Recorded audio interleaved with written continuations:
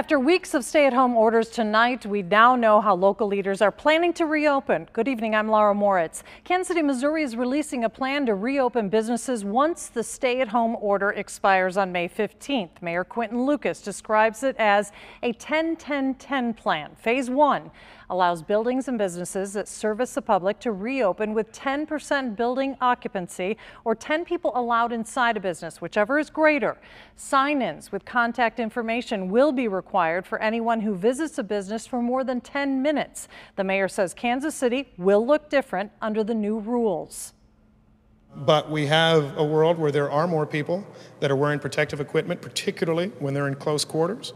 We'd like to get to a point where we're seeing even more people that are wearing protective equipment, i.e. masks, when they go to the grocery store. Next Wednesday, businesses that do not have much public traffic can reopen, such as salons and barber shops. Mayor Lucas says Kansas City workers also have the right to continue to work from home if possible or not come to work if they feel uncomfortable without being penalized. Kansas Governor Laura Kelly says she'll share more details about her plans to reopen in a statewide address tomorrow. Right now, the plan is to gradually start reopening the state on May 3rd. Last week, Governor Kelly said that date may change.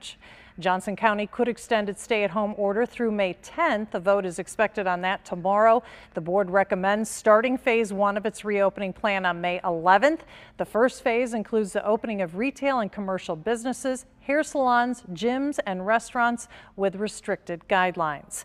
Commissioners say the extension is to keep people from coming into the county to use businesses that are not open in their area. As Kansas City announces its plan to reopen, some businesses say the plan does work for them. Restaurants say they can't survive on 10% capacity. KMBC 9's Brian Johnson is live at Jasper's Italian Restaurant near 103rd and State Line Road. Brian?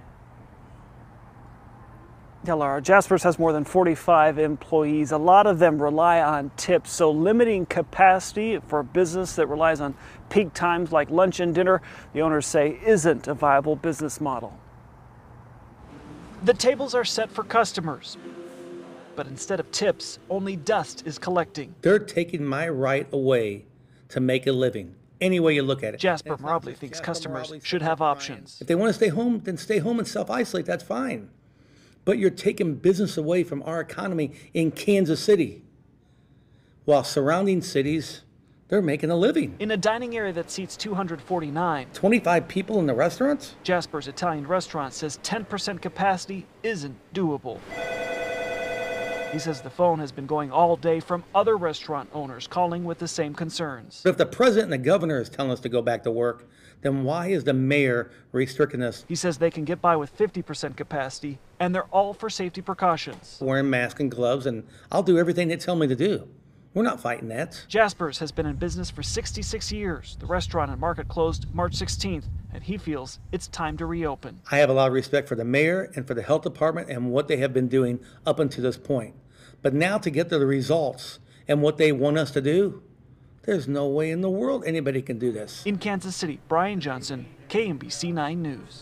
Jackson County stay-at-home order remains in effect through May 15th. The county executive's office released this statement today saying the county was not aware Kansas City was planning to change portions of its current stay-at-home order. The county plans to speak with public health officials to try and understand what led to the mayor's decision. Clay and Platte counties will follow a recovery plan similar to the state of Missouri when they reopen May 4th. Belton businesses may start to reopen on Monday. Mayor Jeff Davis's new order follows suit with Governor Mike Parson's plan.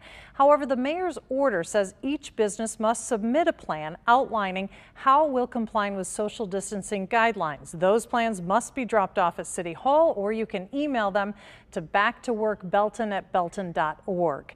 Tonight, employers and employees across the metro have some big questions about how to return to work. Today, the KC Chamber, along with 3 other organizations, came out with 3 phases for businesses: minimal reopening, reopening with physical distance, and resume to normal. Business leaders say they're looking for clarity from public officials, but also wanted to put their own guidelines. We really think that listening to your employees and understanding if your employees don't feel comfortable returning to the workplace right now, that if they don't have to, they don't have to. The full guide to how businesses and employees should consider getting back to the workplace is on the Chamber's Facebook page. Businesses all over Kansas City are reacting to the mayor's plan for a soft reopening over the next few weeks. As KMBC 9's Alan Shope tells us tonight, some aren't sure how that plan affects them. And we're very anxious to reopen, so we're excited about it. Power Life Yoga on the Plaza has one of the best views anywhere. This is a community is so important to us. They admit they're not really sure where they fall in the mayor's new 10-10-10 plan. I think we're way more than a gym. With shirt sales, jewelry, and yoga gear, they offer a lot more than a gym would, but say they'll follow all guidelines for a reopening. It is challenging to only have 10% of our building capacity or just 10 people in our space at a time. We're hoping that doesn't last very long. Classes here range from 5 to as many as 60 people at one time, and while they say the reopening won't be profitable, it will be a safe way to get going again. I think it will help us to kind of ease back into everything. We definitely have a strategy in place in terms of social distancing within inside of our classrooms. Since being forced to close their doors in March, Power Life has found at least one positive. Their online presence has blown up. We've been forced to be creative. No doubt the center offering up 250 free online yoga classes for the more than 7,000 subscribers to watch at home. Just keeping everybody happy and healthy during this. On the Plaza, Alan Shope, KMBC 9 News. Power Life Yoga has been in Kansas City for 5 years with 4 area locations. They say their strict cleaning and disinfecting policy will continue after the doors reopen. We have new numbers tonight showing the confirmed cases in the Kansas City metro area. 54 new cases reported today. This chart shows you the largest number of cases in the 9-county area come from Wyandotte County, Kansas City, Missouri, Jackson, and Johnson counties. New tonight, Jackson County confirms that 2 of their long-term care facilities have had 3 deaths each. That includes the Parkway Senior Living Center and Oak Grove Nursing and Rehab.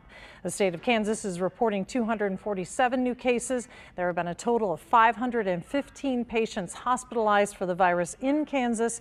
Nearly half have been discharged. The United States now has more than 1 million cases. That's according to health officials from Johns Hopkins University. As cases continue to grow across the country, more people have fought and beaten COVID-19. 120,000 people have recovered. The U.S. reached 1 million cases. President Trump says he's ready to start fading out social distancing measures. The president is signaling to governors to reopen just 1 week after he blasted Georgia for flouting the administration's social distancing guidelines. I think a way of saying it, they'll be fading out because now the governors are doing it. I am very much in favor of what they're doing. They're getting it going. Several states are deciding to reopen without meeting the national standards of 2 weeks of reduced cases. Dr. Anthony Fauci warned today to expect a bad fall and winter from a second wave of cases if the right countermeasures aren't put in place. FEMA awarded $23 million to Kansas for COVID-19 response. The money reimburses 75% of eligible costs associated with buying essential PPE and other medical supplies and equipment during the months of March and April. Truman Medical Center is offering COVID-19 testing tomorrow. It's set for the Jackson County Courthouse in Independence. It's from 10 a.m. to 2 p.m. You must call ahead to get tested. The number to do that is 816-404-CARE.